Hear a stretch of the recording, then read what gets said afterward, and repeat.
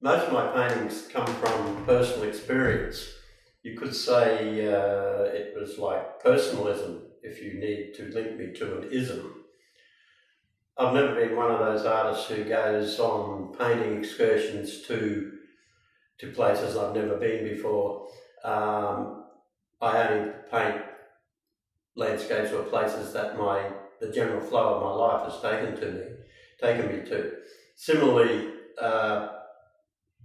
when I've done the human figure, I've never, since the days of models being hired for college classes, I've never hired models to do any paintings of human beings, but rather painted the people who are in my life, whether clothed or naked.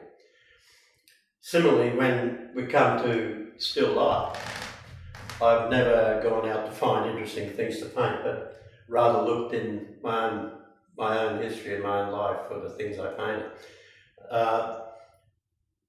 Growing up as a kid in Cairns in the 50s and 60s, my mother had these Diana jugs and bowls. This is in the days before all housewares came from Asia. These beautiful bowls were from the Diana Chinaware Company in England. This is before Lady Diana Spencer was a household name. I found them very beautiful to paint because their colour and that expanding sort of field of polka dots that seem to want to grow outside the objects and keep going and unify the surface. The fact that I painted in 2009 though, I guess Dark Diana,